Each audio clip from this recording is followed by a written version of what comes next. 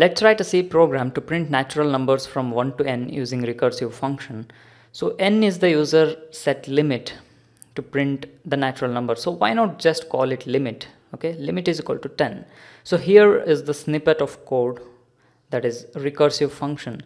The recursive call is present inside the if block, and the base condition to exit this repeated execution is present inside else block.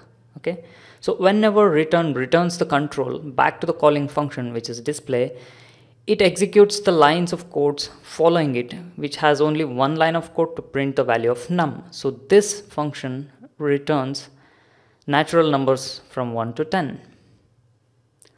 Hope it's clear. If not, I'll explain you once again while writing the program. So for now, write this down: the value of limit, the recursive function call. So we have written the same program using the iterative logic, using for loop as well as using while loop. So if you wish to learn even that, please go and visit those links and watch the videos. In this video tutorial, we will be teaching you how to do the same, that is printing the natural numbers using recursive function. So let's get started. I'll take a variable limit instead of n. So I'll ask the user to enter the number of terms to be printed. Natural numbers are the numbers, the terms. So I'll ask the limit from the user itself and store it inside the address of integer variable limit, and then pass this value entered by the user to a function called display, which we need to define. So that's it for main function. Let me define display method or function now. Display doesn't return anything, so its return type must be void.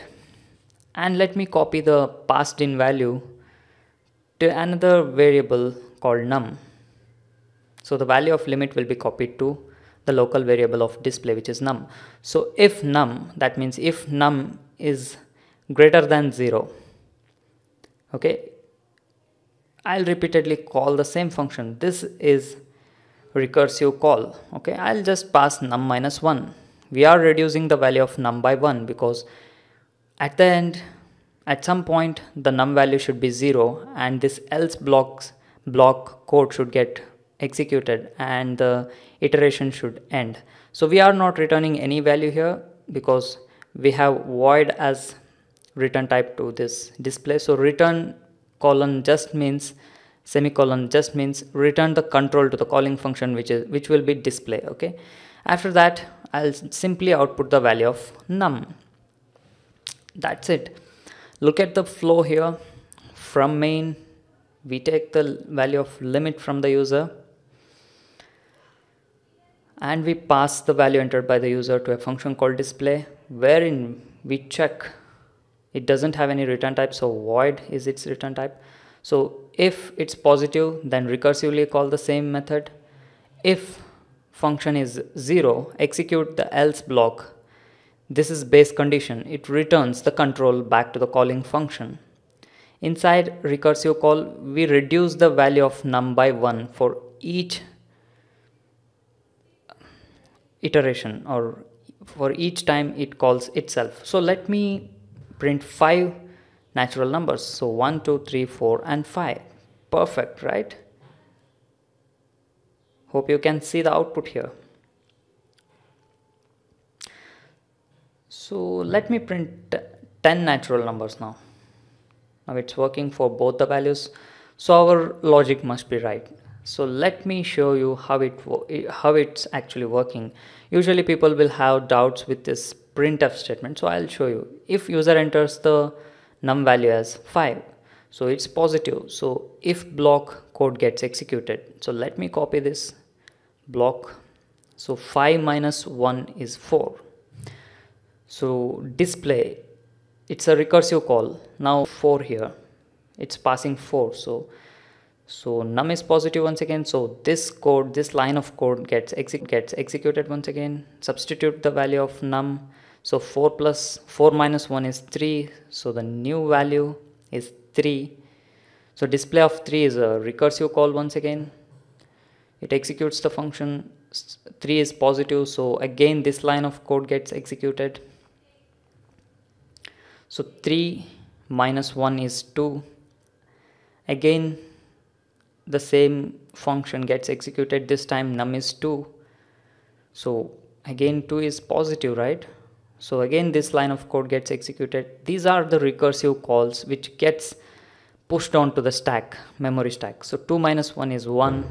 Again 1 is positive, so num is 1, 1 is positive, so the code inside if block gets executed, which is display of num minus 1.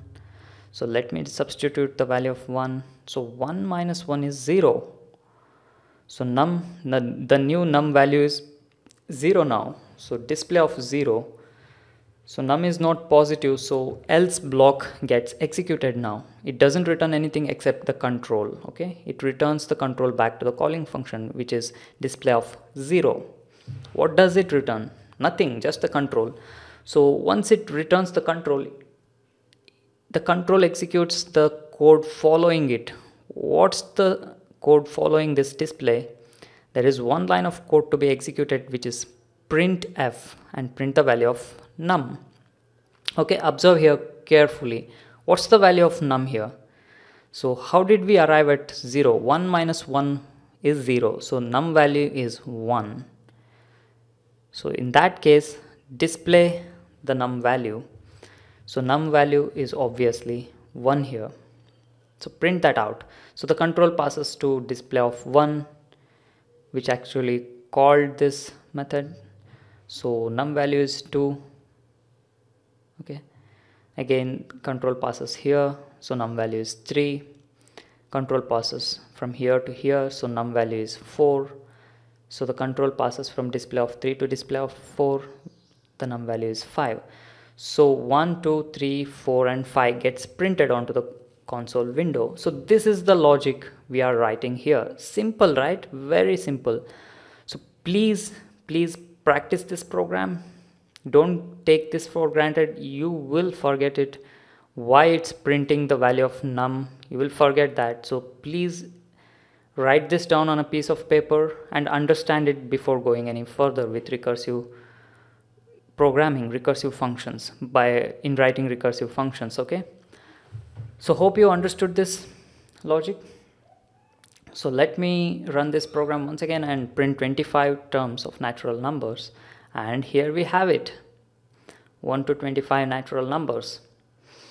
So please visit the link present in the description section of this YouTube video for source code, notes and discussion about this topic. Stay subscribed to our YouTube channel and blog, and please share this video with your friends using your WhatsApp, Telegram, LinkedIn, Twitter, Facebook, etc. And please do not forget to like this video on YouTube. Thank you.